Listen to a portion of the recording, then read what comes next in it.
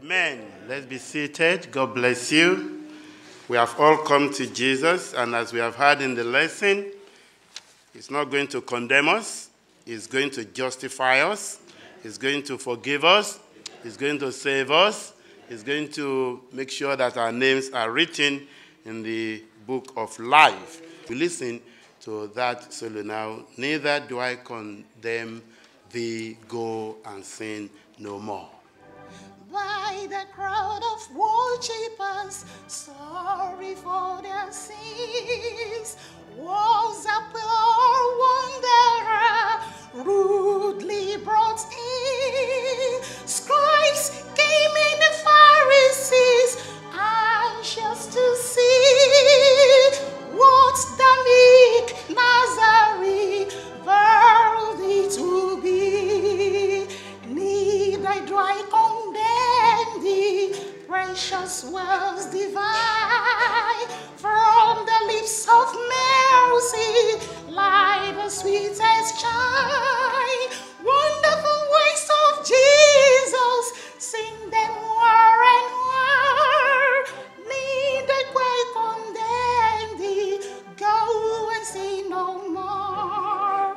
They told all the wandering, making each law, took all the punishment, quoting the law, writing upon the ground, sadly and slow. Beryl said he only head bending low. Still cried the Pharisees, pray, Master, pray. What shall we do to her? What doth thou say? They said irrevocably, let thou first stone come from the sinner's eyes and alone. Neither do I condemn thee, precious wells divine, from the lips of mercy, lie the sweetest chime. Wonderful ways of Jesus, sing them o'er and o'er. Neither do I condemn thee, go and sin no more.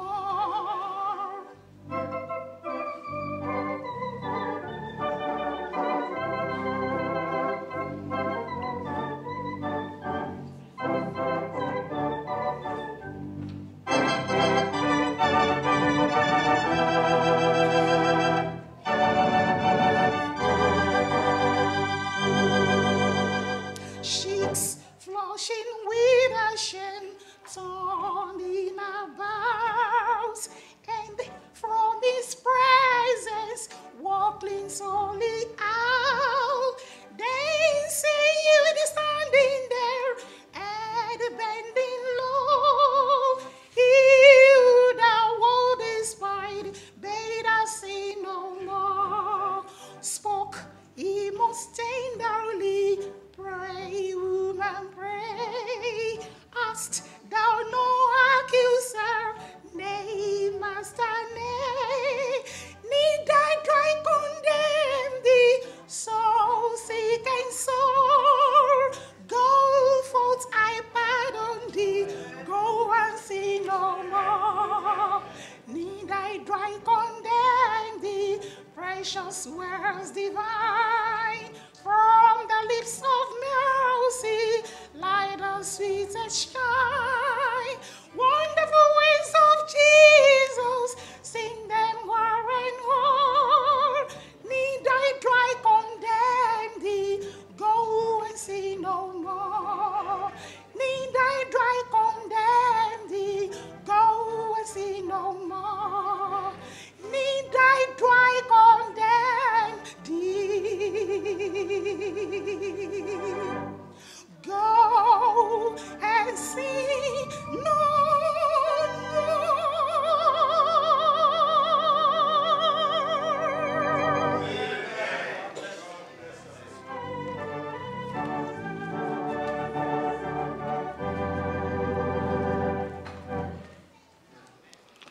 I return to the text of our lesson, the Gospel according to St. John, the 8th chapter,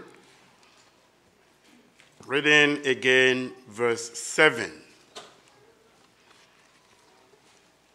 John chapter 8, verse 7. So when they continued asking him, he lifted up himself and said unto them, He that is without sin among you, let him first cast a stone at her. I like to marry that text with the same word of Jesus in the book of St. Matthew, the 7th chapter. I like to read that statement of Jesus with another statement of Jesus in the book of St. Matthew, chapter 7, verse 1. Judge not, that ye be not judged. These two verses of the scripture, they are very pertinent, they are very important. And you may be wondering, this lesson is such a straightforward lesson. Why taking the time to dwell on a lesson that is very clear and very straightforward? I believe for that same reason, that's why we are doing what we are doing. The lesson has a twin pillar to it, if you like.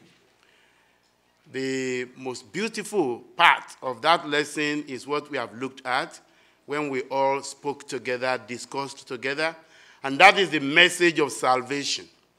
We want everyone listening to us as we review this lesson, as we study this lesson, to know that that is the most important part, salvation of souls.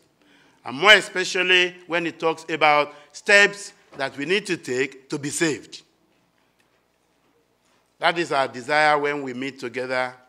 And it has been our prayer that all sinners, not just only adulterers, but all the sinners, in the name of Jesus, today they will hear the voice of Jesus that will tell them, after they have confessed their sins, instead of being condemned, Jesus will say to them, I will not condemn you. Go and sin no more.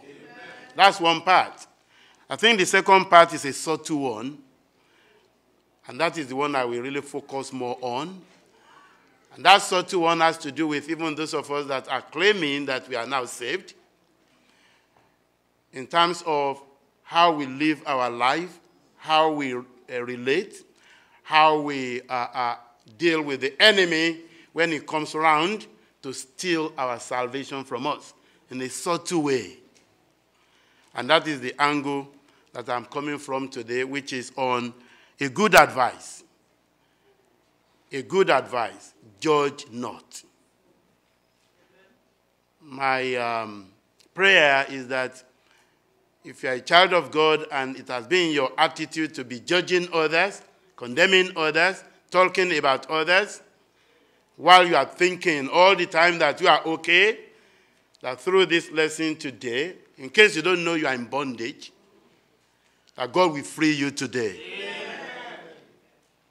All these people came to Jesus, but only the condemned was justified, while the self-appointed judges, they left with shame and condemnation. May you not live with shame today. Amen.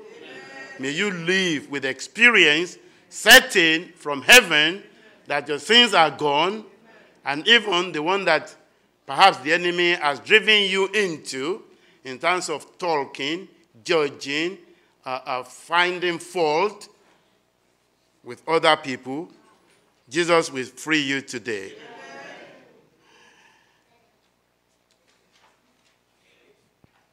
One of the problems of these professors of religion has to do with the way they see themselves.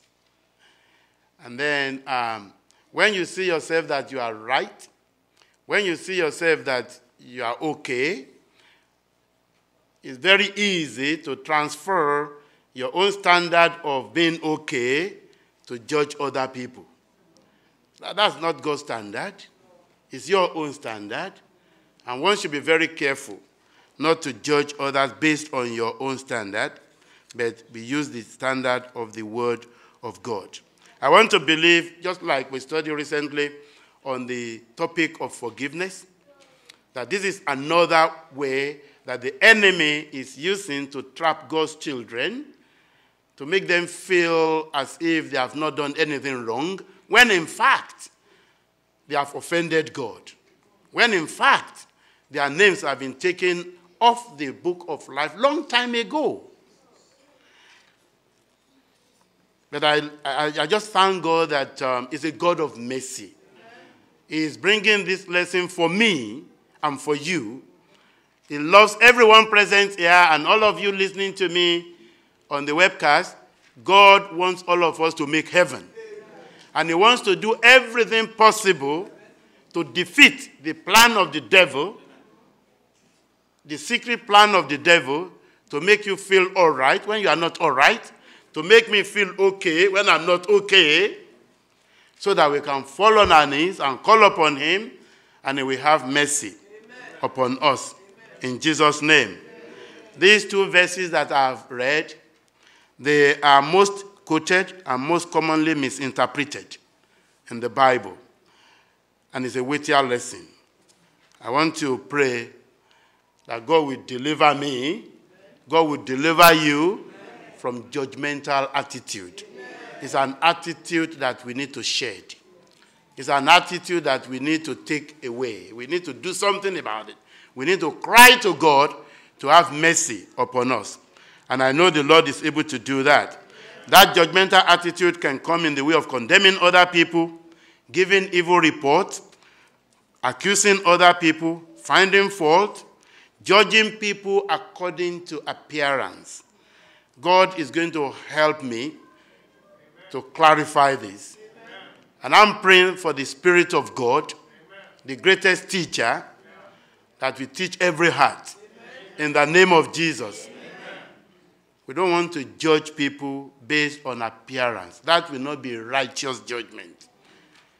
There is a righteous judgment. There is unrighteous judgment. And we want to pray today that God will deliver us from unrighteous judgment. More especially if we read verse 2 of Matthew chapter 7. That is a sobering scripture. It should keep us very sober. It says, "For with what judgment ye judge, ye shall be judged." Isn't that great? "And with what measure you meet," that's Old English, "with what measure you measure to other people, it shall be measured to you again." God is the one that will do that. And that is why when we want to mete out, when we want to measure out any judgment, in quotes, whatever we want to say to somebody, let us remember this verse all the time. You are using a big drum to pour out judgment on other people. This verse of the scripture is saying that is the way God is going to do to you. You're taking something very casually, and I'm not talking of sin here. I'm talking of you hear somebody has done something. Even when you have seen something, you might not have seen the whole picture. And the way you want to judge such a thing, you're just like, well, I may not, perhaps I didn't see everything. You know, it still doesn't mean that you condone sin, but you do it in a way that I may not be guilty of that particular thing, but I'm guilty of something else.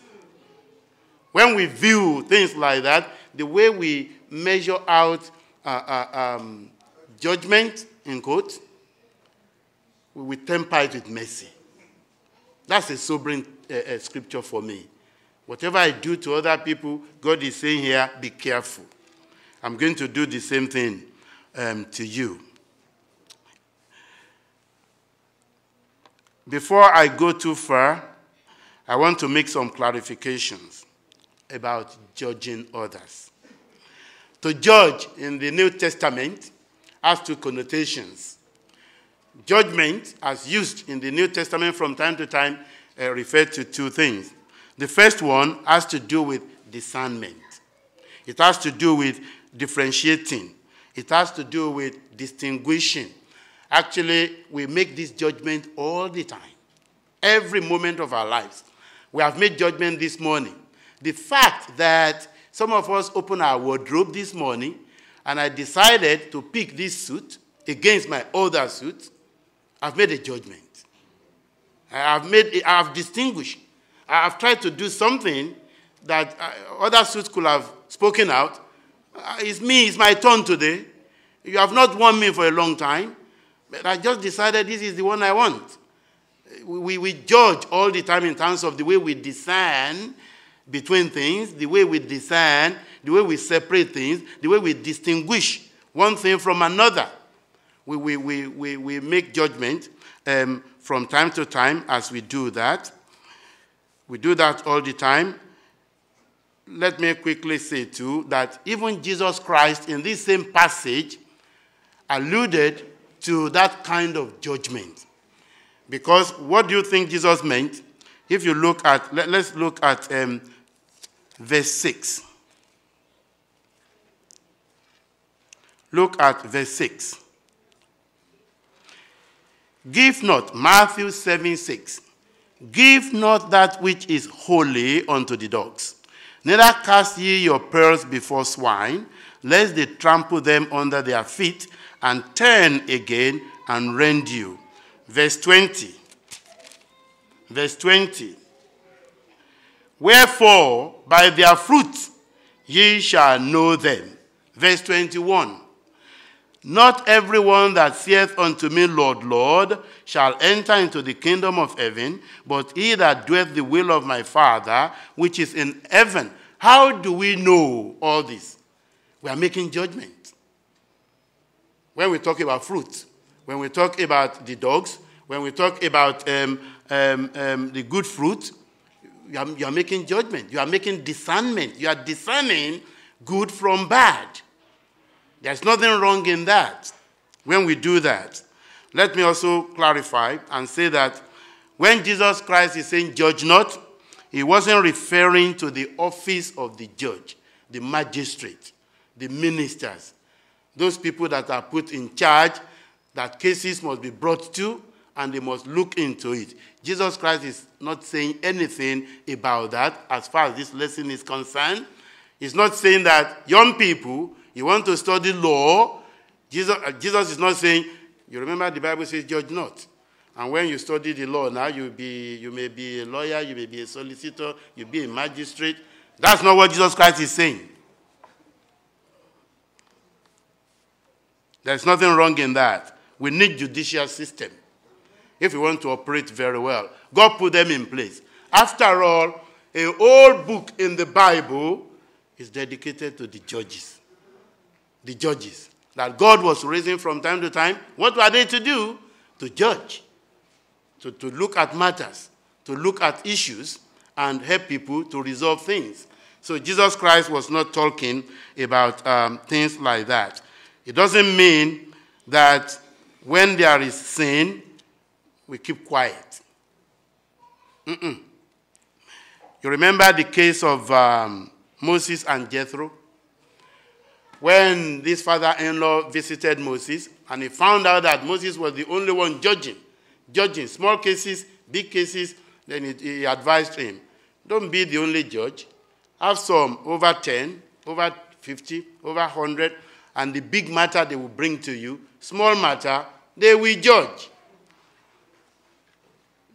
To judge, as far as we are concerned in this lesson, is not talking about that. Jesus Christ is not saying that when he says judge not, or he that has not sinned, let him cast the first stone, as some people will allude to. Jesus Christ is not saying that anything goes. Anything goes. You can do anything you like, whenever you like, how you like, because nobody should judge you anyway. Nobody should face you and tell you that what you are doing is wrong anyway.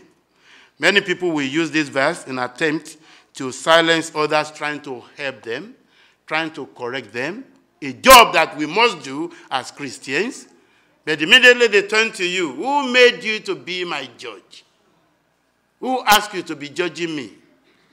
when we are doing what God expects us to do to each other as brothers and sisters. I think that would be a wrong interpretation. We must know that there is a point when we must confront sin in the life of our brother, in the life of our sister. If we don't do that, we are failing to obey the process that Jesus Christ was teaching in the book of Matthew chapter 5, and the one that Paul was explaining in 1 Corinthians 5, and then to the Galatian church, where he talks about somebody who is weak, where he talks about somebody who is doing something, what you're supposed to do. That is not judging. We need to understand that. We don't want to be hiding under the cloak of, I don't want to judge, or you are judging me. Not to then do the work that God has given us to do as brothers and sisters to each other. I guess where we miss it, and in my limited experience, where we always get it wrong, many times some of us are interpreted as judging, when truly we are not judging, but the way it is coming across is like judging. And that has to do with our way of expressing ourselves. And I want to pray. I don't know how to do it. I'm praying to God to help me. And I want to pray that God will help us. So that when we need to be of help, to correct, to assist, to support, to point something out in the life of a brother or a sister, God will give us the language. God will give us the words. God will give us the wisdom. It's not even everything that we say anyway. Is it everything that some people see they must report? Is it everything that people see you must talk about? No. I heard that contributed by one of us here in Bexley that said that I like to go and pray. And that is always a good thing to do. Pray first. God can say, leave that to me. God can say, go and say it. Then you tell God, how should I say it? Help me because I want to gain my brother. I want to gain my sister. I don't want to go in my own way, because if I say it in my own way, she may misunderstand me, and truly it may look like I'm judging him or her. And God will see our heart, and he will surely do something about that. So when we are corrected, don't let us take it as judging. It is a correction, and God will help us to know how to do that. Christians are often accused of judging or intolerance when they speak out against sin. Opposing sin is not wrong. There's nothing wrong if you say, I don't agree. And we are talking of what God himself has called sin, not your own definition of sin. And even when you are to do that, remember, that is to be done in the spirit of love and meekness. What God has called sin, we must call sin. When we are trying to separate truth from error, we are making judgment, we are discerning. It's a discerning aspect of judgment, and God expects us to do that. We are to make righteous judgment. If you read again, John chapter 7, verse 24, John chapter 7, verse 24, judge not according to the appearance, but judge righteous judgment. So there is righteous judgment. May God help us to do that. Yeah. You wonder, what did John the Baptist do when, in the case of Herod, in terms of letting the king know that you are adulterer, you are in adultery, you are living in adultery because you have taken someone else's wife? He was just only making a righteous judgment. Even though he had to die for it, he was making a righteous judgment. When we preach the word, as we have in 2 Timothy chapter 4, verse 2, where we are admonished to preach the word, to rebuke, to reprove.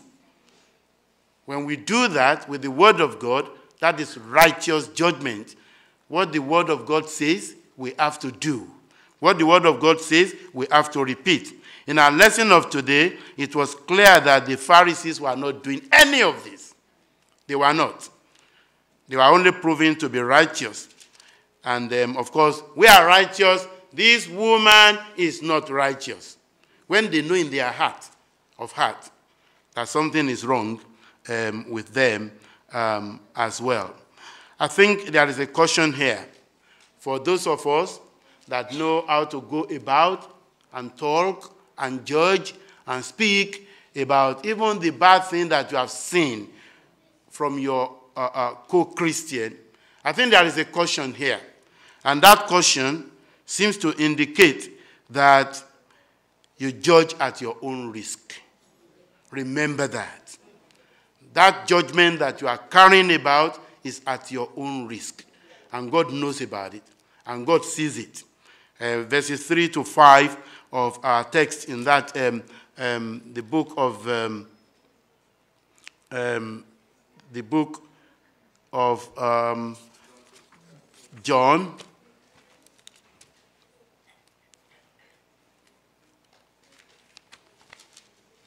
John 8.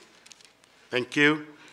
3 to 5, the scribes and the Pharisees, when they brought this woman to Jesus, and then they were quoting the law, and they were saying, this is what the law has said, he should be stoned. What do you say? What do you say? You saw in that clip, and I like one contribution somebody made here in Bexley about writing down on the soil there. May God write good things about you today. Amen. May he write something good about me. As a lot has been said about what could Jesus, what was he writing? They were asking a question, and it's like, as if he's not listening, as if he wasn't with them, just writing. Just writing. And then they started asking, aren't you going to answer? You know the reason? If Jesus will say yes, he's in trouble. If Jesus will say no, he's in trouble. If Jesus will keep quiet, he's in trouble. Jesus must say something. But Jesus, the embodiment of wisdom himself. May God give us wisdom. It went straight. Many of us, we just look at what the law says. That's the way we will interpret the law. What people are wearing, the way they are showing up and things like that. Jesus used the touchlight of the Spirit of God to enter into, to penetrate into their heart. And was able to see that, come on guys, you are just hypocrisy. It's all hypocritical what you are doing. Because as you are condemning this lady for the seventh law of Moses, you are in effect even committing immediately right there the sixth law and the ninth law of that same 10 commandments of Jesus. Let's look at that together. The book of Exodus. The book of Exodus.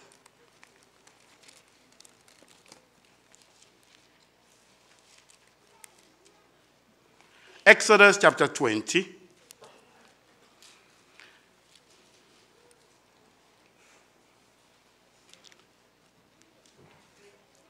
Verse 14 is what they are taking. Exodus 20:14. That's what they were taking. Thou shalt not commit adultery. The seventh law. We are catching her. She has done it. But look at number 6. Thou shalt not kill. Can you see the contradiction? And we want him to be killed in their heart. And then the 9th. Thou shalt not bear false witness against thy neighbor. You see, if you think about this adultery, which we have defined at the beginning of our lesson, with all this crowd, did all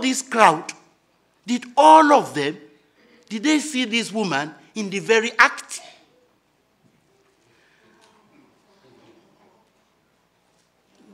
Did they? Maybe they just said somebody, he has committed.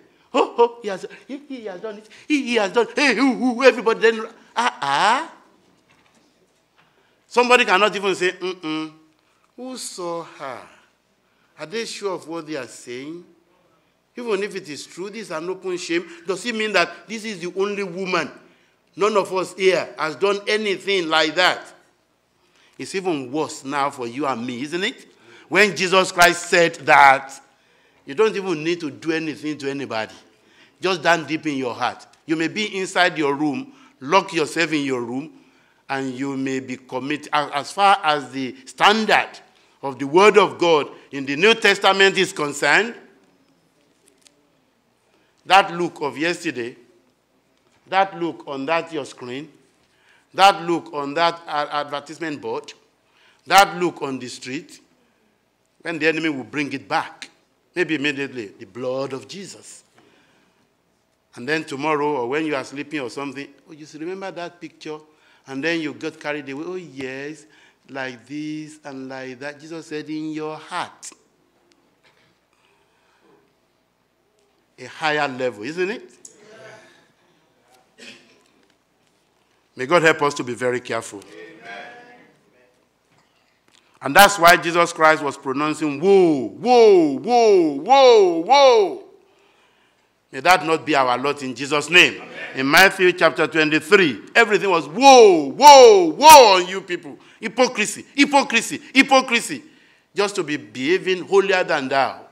I'm better than you. I'm better than you, the way you carry yourself. May God deliver us from that. Amen. When you see things, when you hear things, be quick to believe innocence. God's children, I'm warning you, I'm advising you. Be quick to believe innocence. When you hear things, more especially when it is hearsay, more especially when you haven't got evidence in your hand, more especially when it is from a third party. Be quick to believe innocence. God will deal with it. Don't worry yourself. Don't say, if I believe innocence and then something will happen to me, nothing will happen to you. That is coming from the enemy. Believe innocence. We are talking of God's children now in terms of when things happen and how they should approach it. Be slow to pronounce guilt. Be very slow to pronounce guilt. When evidence is scant, in the judicial system, when evidence against an accused is inconclusive, what do they do? Even in the secular judicial system, that person is free until they can find anything that they would describe as beyond reasonable doubt. That's what is in the law. How much more among God's children? Until that demonstration is done.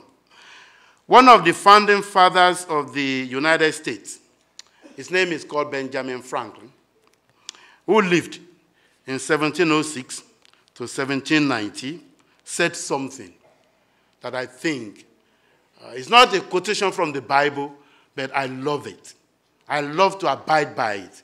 I love to practice it. And I want to share that quotation with you, which I've asked to be projected for you to ponder on. He said, I resolve to speak ill of no man. Are you listening? Is that biblical? Yes.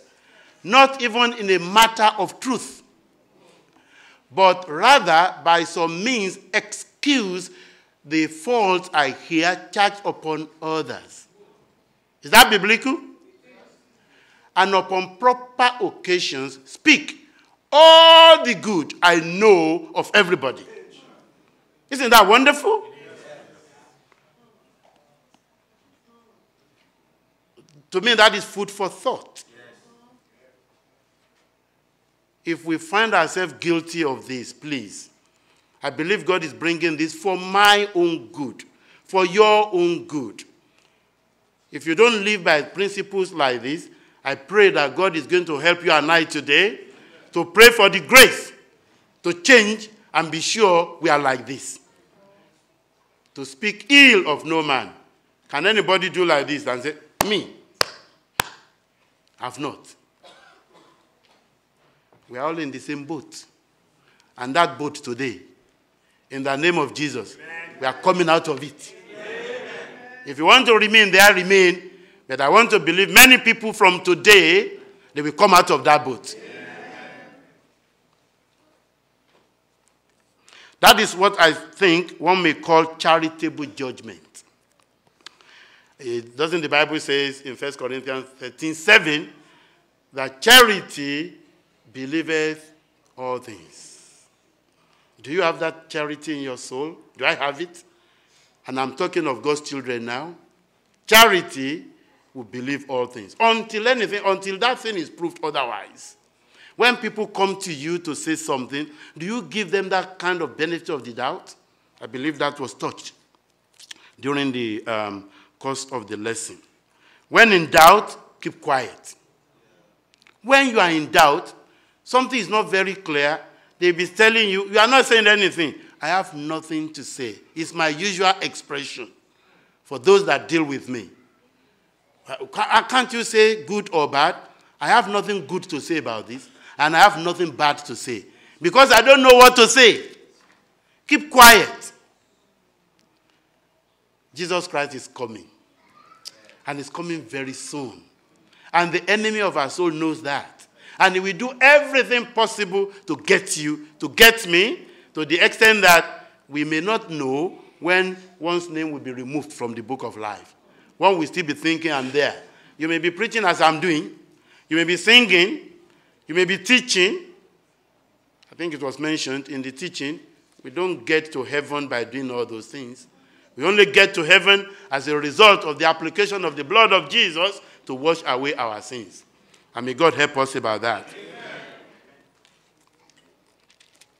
You know, someone also has said that judging a person does not define who they are, it defines who you are. Judging a person is not, when you are judging someone to me, you are not defining who that person is. Really, you are defining yourself, who you are. Because you are just a busybody, you are the one that we just want to talk about somebody else. You know, at times when some people are talking to you, you just bow down your heads like this and be praying. You'll be saying, what do I want to say to this now? How can I respond? What will I say? More especially when it has to do with, can we call her? Oh, no, sir. Oh, no, ma. All these things that you have now said to me, what do you want me to do with it? Some people are carrying baggage of rubbish. Don't let them come and drop it in the soil of your heart, for it may be difficult to remove. It may be difficult to take away. Judge not. We should leave the ultimate judgment of others to God. God has not called us to do that. Judge not is an elaboration of the golden rule.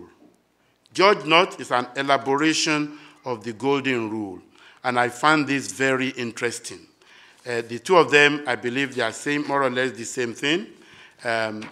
When you talk about the golden rule that all of us know in Matthew chapter 7, verse 12, if you read that and read Matthew chapter 7, verse 1, we will see, judge not, and immediately in Matthew 7:12, it has something to do with golden rule. And I want us to look at the way these two are put together. It was in a book, Running with the Giants, written by John Maxwell.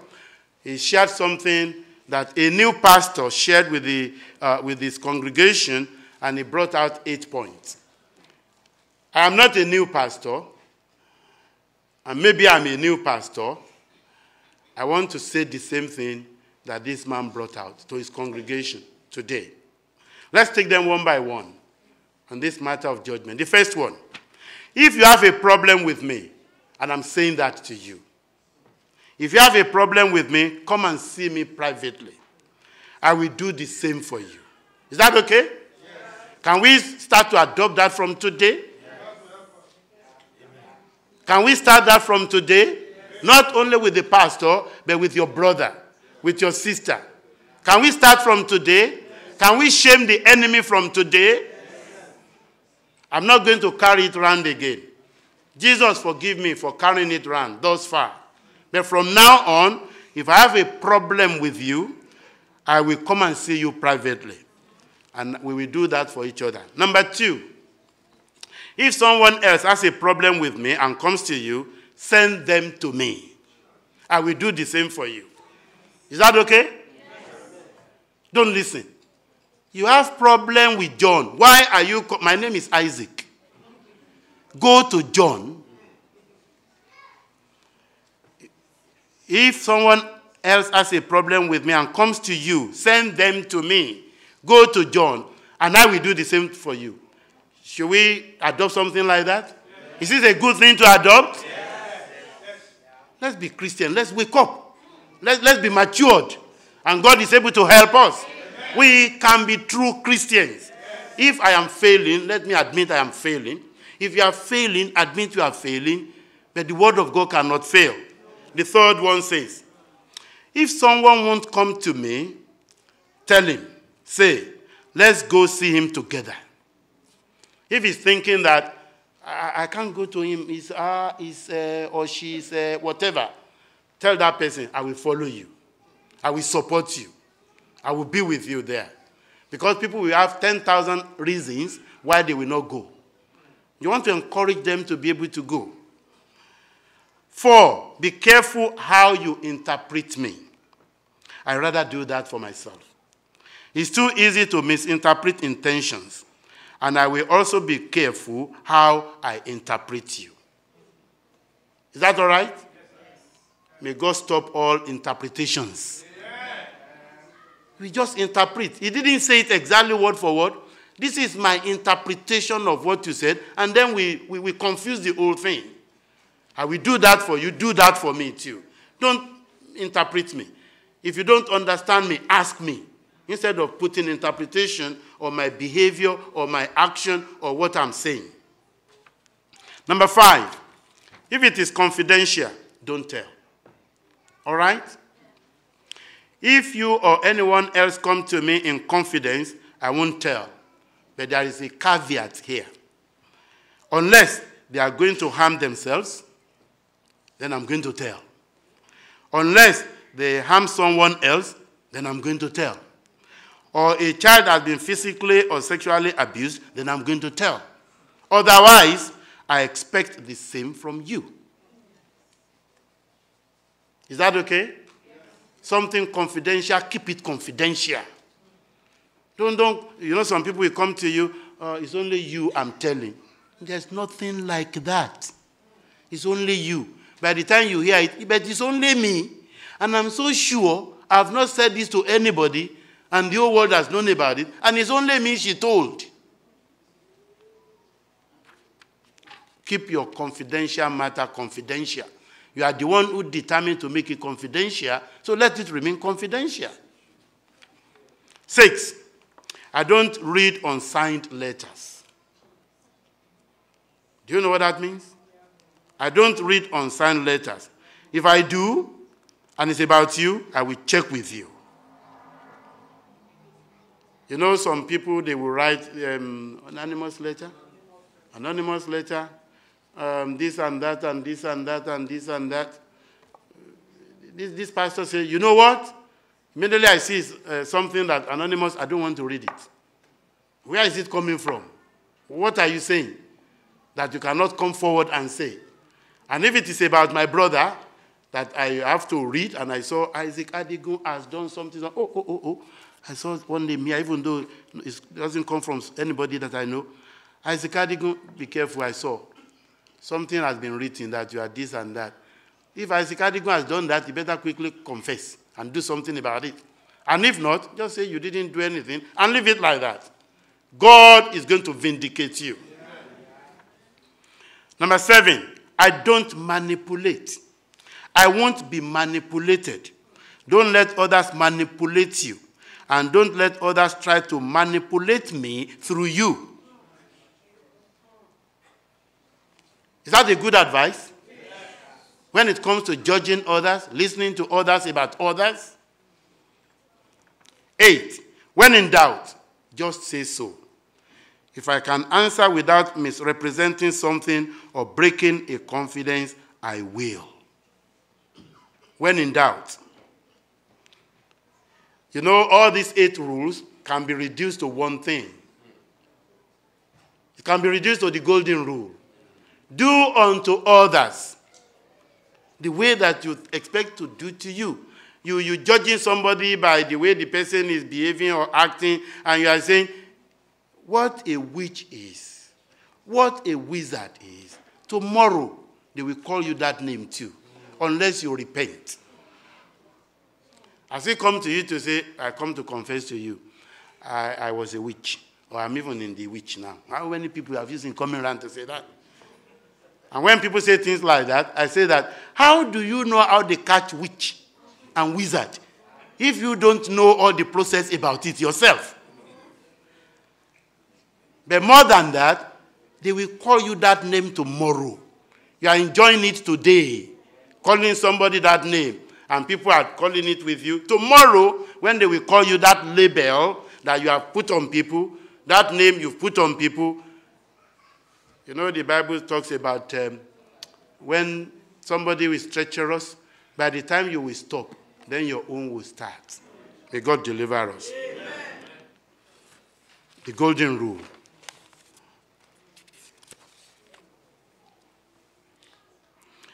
I've said that when we judge others based on our own heart, we see ourselves in others, we overlook our own faults and sins and failures, and then we see that of other people that is hypocritical. And as long as we hold on to our faults, we will see them in everyone else. If I'm holding to my fault, that God is asking me to change, and I'm not changing, I will be mirroring that. I will be projecting that to other people. What does he say? Something small in my eyes, something very big. You know, when I'm looking through that big thing, and then I see that thing that is very tiny in the eye of my brother or my sister, but because I'm looking through this big thing, the projection is this big thing is transferred to that person, and I'm seeing something big. When in fact, that something big is from the projector.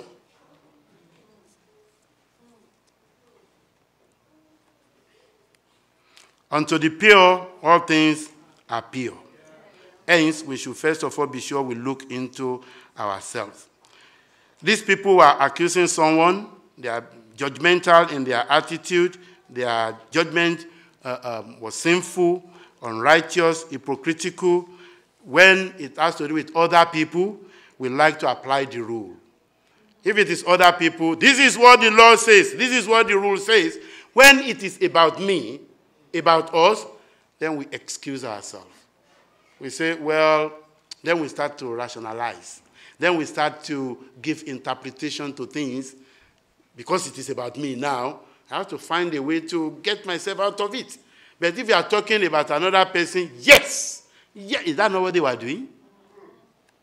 Kill her. Jesus, what do you say? This lady should be killed. All of us will remember that's what happened with the case of King David after he had committed adultery. And God saw it from heaven. And God sent messenger to go and meet David. Instead for David got what Nathan was saying. He knew in his heart that I have done something like that. But this one that you are saying, Prophet Nathan, that person must be killed. We must do something to that person. Thou art the man. If you look at life like that I am the man, it's me. A songwriter says, it is me, O Lord. It is me. Rather than just looking at other people. If David had said that, Prophet Nathan, this thing you are saying, I know you are reporting a case to me, but you know what? I've done something similar. But now he says that person should be killed. So which means he's saying that I should be killed. But he won't say that about himself. If it's other person, let him be killed. If it's me, we can look at that again and see what happens. When we see something about our brother or hear or know something about our brother or our sister, let's check how we react. Remember who to cast the first stone? He that is without sin. Who is qualified here? Who is qualified here? He that is without sin. One by one, they are throwing that stone. That stone. That stone. They were very honest. In our review on Friday, one teacher said that they were very honest, but that honesty did not carry them through to experience of salvation. They were honest to know that, stone drop. I know myself. Instead for them to cry and say, Jesus, have mercy upon me, they just went away like that. May you not go away like that today. Amen. The Bible says that he that thinketh that is standing, take heed, lest he fall. Allow God's word to judge without adding our own motives, our own speculations, because we will continue to judge after the flesh. It's only God that will judge after the truth. The self-righteous judgment of the Pharisee did not help them. It will not help anybody. If you have a genuine concern for someone who is going the wrong direction, and you think you have earned, and listen to me carefully, you think you have earned the right to address that concern. I love that word. If you think you've earned the respect to address something that is going on in the life of somebody, that just simply means that it's not everybody that will just be addressing this one is this, that one is that. That will make you a judge. But it is possible that you can have a genuine concern and you want to do something. Be sure you do it in the spirit of love, not judgmental or holier than thou. And always remember the measure that you use for other people, God is going to use for you. We don't condone sin. Jesus did not say to this woman and give her a pat on the back. Oh, it's only a sin of adultery. It doesn't matter. Sin is sin. Whether lying, whether cheating, whether adultery, whether fornication, Jesus did not condone that sin. Jesus did not ignore or excuse it or tolerate it. But the point here is that we pray and make righteous judgment. Before we go on our knees to pray, let me ask you these questions. As we go on our knees to pray, let me put these questions up for you to look at. Number one, when you hear something negative about somebody, do you repeat it? If so, it may lead to unrighteous judgment. Do you repeat it? Do you believe it before checking to see if there is any truth in it? If so, it may lead to uncharitable judgment.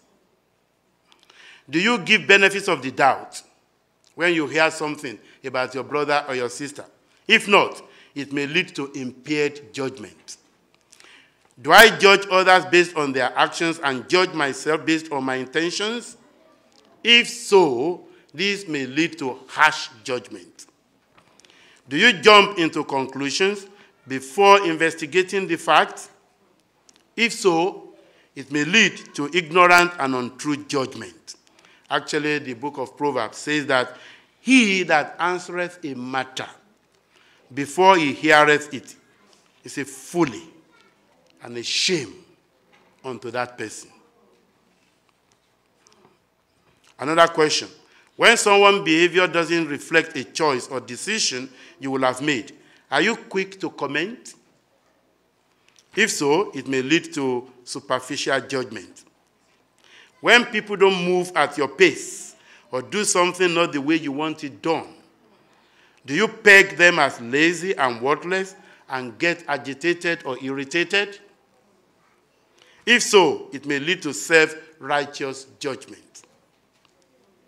Do I condemn others about similar error, mistake, or sins that my conscience convicts me of? If so, it may lead to blind and hypocritical judgment. In conclusion, Romans 4. Romans chapter 14, beg your pardon. Romans chapter 14.